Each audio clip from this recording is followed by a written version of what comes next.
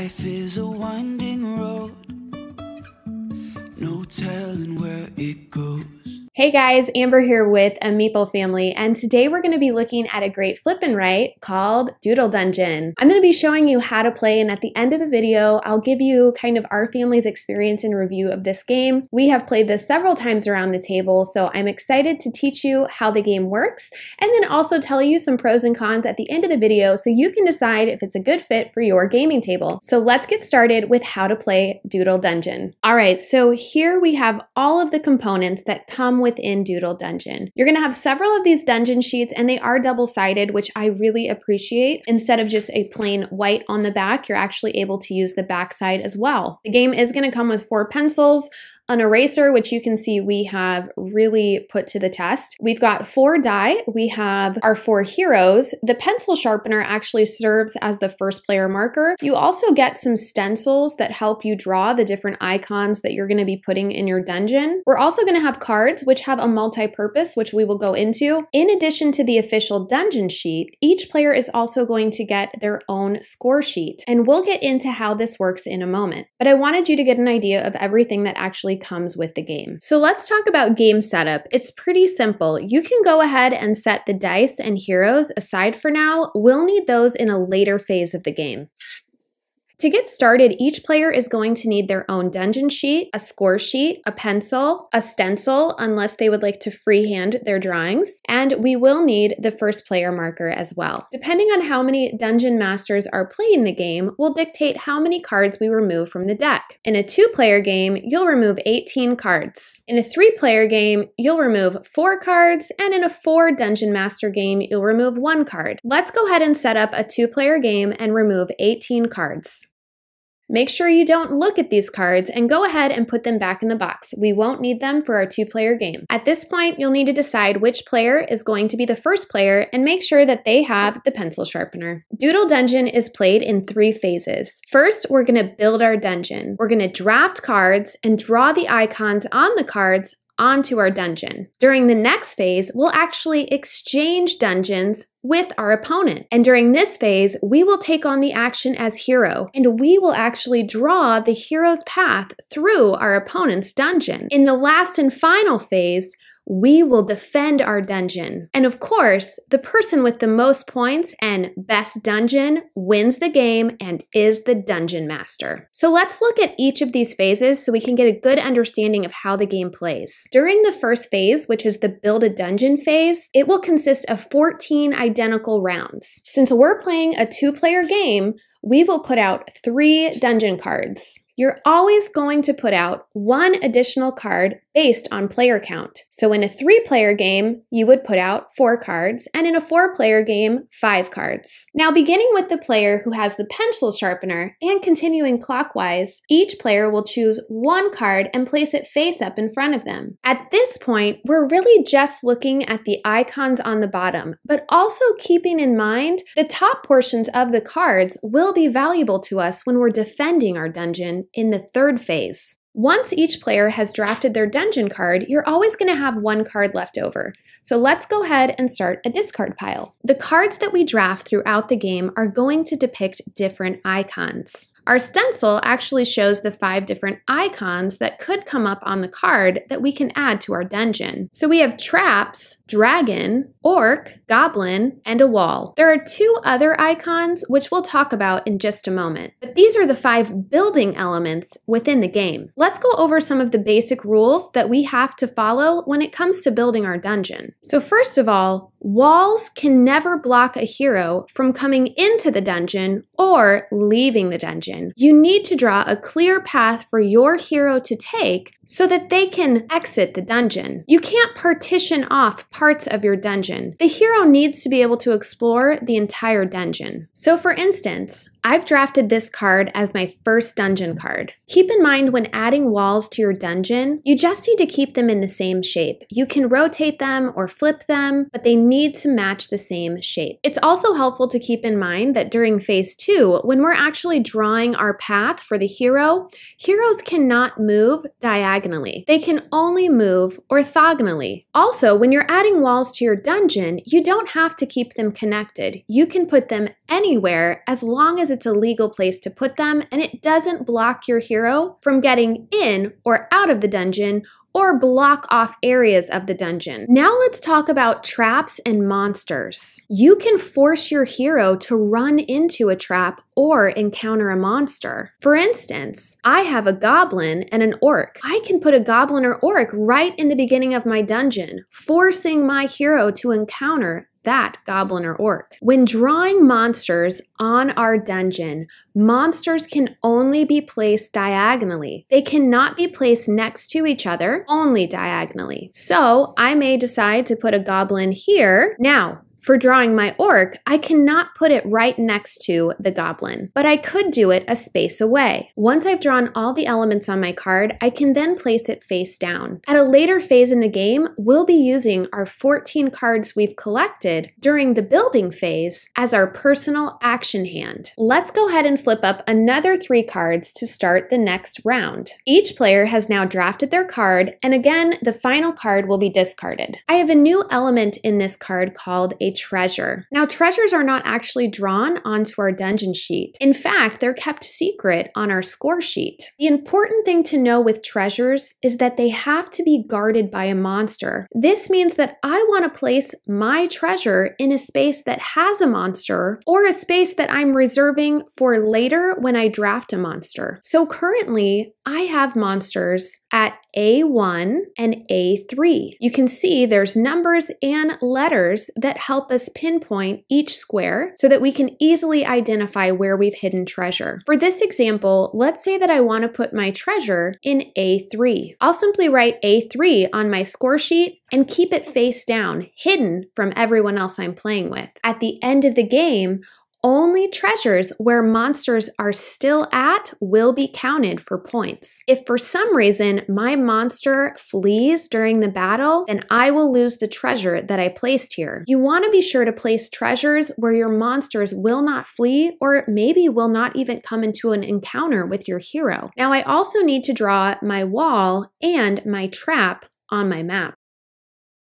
Once I've drawn the elements, I'm ready for the next round of card drafting. Let's take a look at the final icons we may see. These are called improvements. You can see they're just little squares with X's in them. This card allows me 4 improvements. Now, improvements are going to be up here at the top section of our dungeon sheet. We have several places that we can improve, so let's quickly look through each one. You can always improve your different monsters. Each of these monsters have a different start strength. Our goblins are at 0, orcs start at 2, and dragons start at 4. Each of these also award different damage to heroes during the defend your dungeon phase. Goblins give 1 damage, orcs 2, and dragons 3. These also award different points at the end of the game if they're still standing. We can see that here. Goblins give 1 point, orcs 2, and dragons 3. So for every dragon at the end of your game that has not fled will give you 3 points.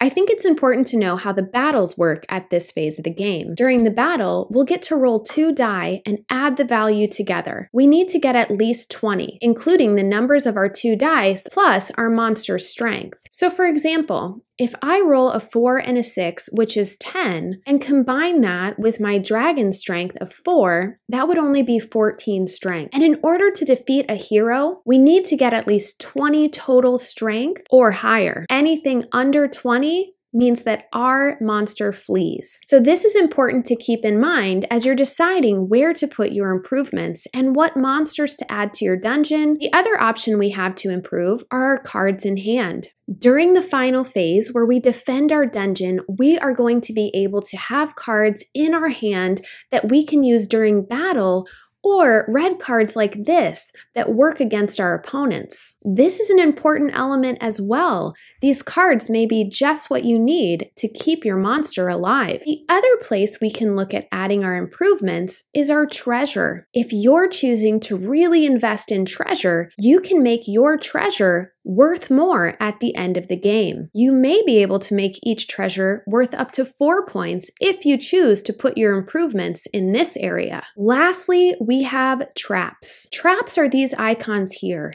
We don't actually use dice to fight the hero when it comes to traps. Traps automatically give damage to the hero. Initially, traps are just worth 1 damage, but if you choose to use your improvements in this area, they could be worth up to 3 damage. Now we're ready for phase 2, which is drawing the hero's path. I've already put an example out here of a completed dungeon and a completed path, so you can see what that looks like. So during this phase, we exchange dungeons with our opponent, and we take on the hero. You're able to look up here at the information to see what your dungeon master has built up. So I can see here that this dungeon master has very weak goblins and very weak dragons, but very strong orcs and traps. And they only have 2 treasure hidden. So during the Draw a Hero's Path, you are going to take on the role of hero. You are going to be drawing a path in your opponent's dungeon that your hero is going to go on. There's only a couple rules when drawing this path. You must draw the path as a single continuous line from the entrance all the way to the exit. Your hero may only move vertically or horizontally,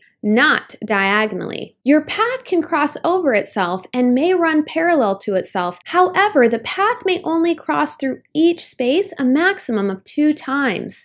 So we can see here, when I drew this hero's path, I wanted to go up to this goblin. So I was able to go up, only crossing through this square twice. The rulebook also contains great imagery and explanations to help make sure you understand how you can take your hero on their path through the dungeon. After each player has drawn the hero path, we're ready for phase 3, which is Defend the Dungeon. In Defend the Dungeon, each player is going to need a hero. Go ahead and place the hero at the entrance of the dungeon. You're also going to want to take your personal action deck. Remember, these are all the cards we drafted during that first phase of the game. You should have a total of 14.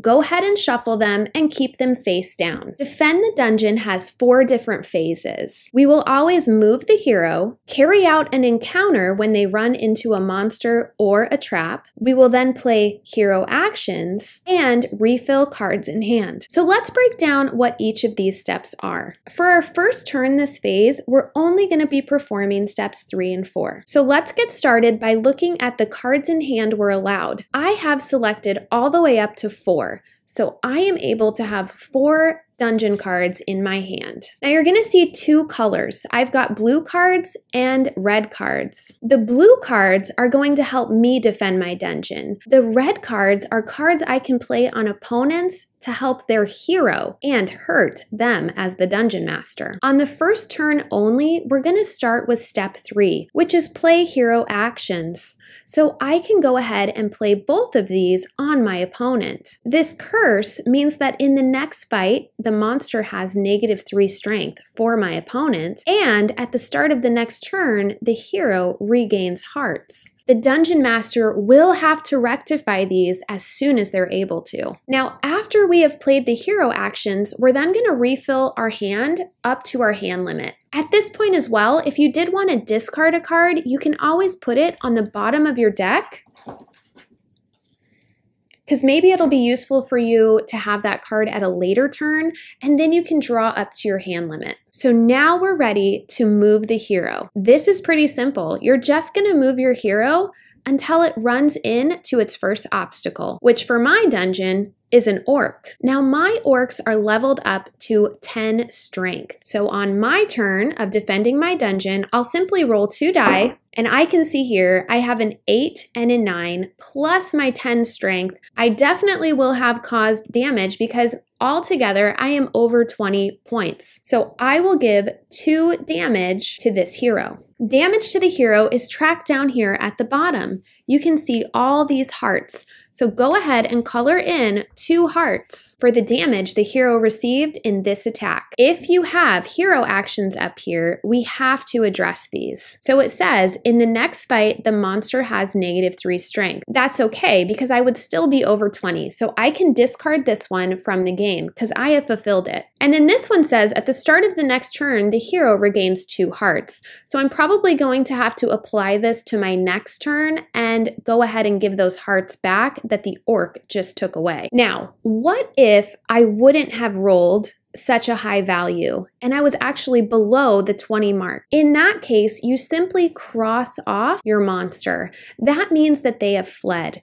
So if I had put a treasure with this monster, that treasure would no longer count because the monster has fled and the treasure is no longer being guarded. Traps are also crossed off immediately. It can only be set off one time. If a hero were to ever cross over a trap again that has already been crossed off, it would not affect them. The same goes for monsters. If a hero crosses through a monster that's already fled, they would not need to battle that monster again. On the other hand, if the monster is still in that space and not crossed off, then the hero will need to battle and encounter that monster again. So after all players have finished step 2, which is carry out an encounter and play dungeon actions, which remember, dungeon actions are your blue cards, then we move on to hero action cards. We're now able to play hero action cards on our opponents. And lastly, we'll refill our hand and then start from step 1 again, which is move our hero. We've looked at some of the red cards, but let's take a quick look at some of the blue cards that help defend our dungeon. Some of these are going to allow you to roll more than 2 dice, while others are simply going to help increase your strength during battle. These are very useful cards to have during the end phase of the game where you're defending the dungeon. So keep in mind, when you're drafting cards during that phase 1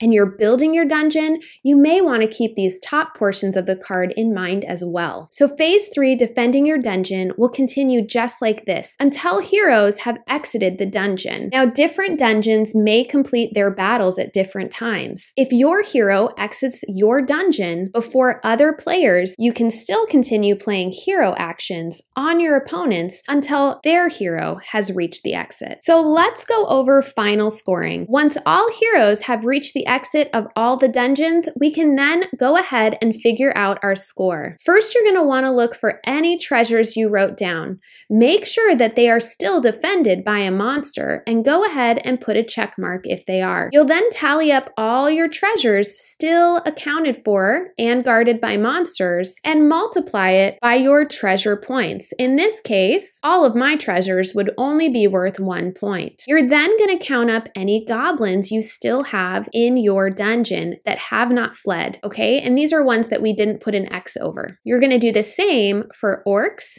and dragons. Now remember, goblins are worth 1, orcs are worth 2, and dragons are worth 3. You're then going to get 5 bonus points if you were able to cross off all of your hero's hearts. If you were not able to kill your hero, then you will receive -1 for each heart left after your hero exited the dungeon. Go ahead and tally your score up here. The player with the most points wins. Well, thank you so much for joining me at the table as I walked you through how to play Doodle Dungeons. This is a game our family has absolutely loved playing. We love the different phases of gameplay here, where in the beginning you get to draw your dungeon, then you get to take on the role of hero and, try to navigate through an opponent's dungeon, and then finally you are defending your dungeon. There is so much gameplay in Doodle Dungeon, and the artwork is actually done by the same person who brought us Munchkin, if you're familiar with that game. So it's definitely iconic and recognizable. Well, we have had the opportunity to play this at 2, 3, and 4 player. I will say 2 player is probably my favorite just because the momentum of the game is a little bit quicker.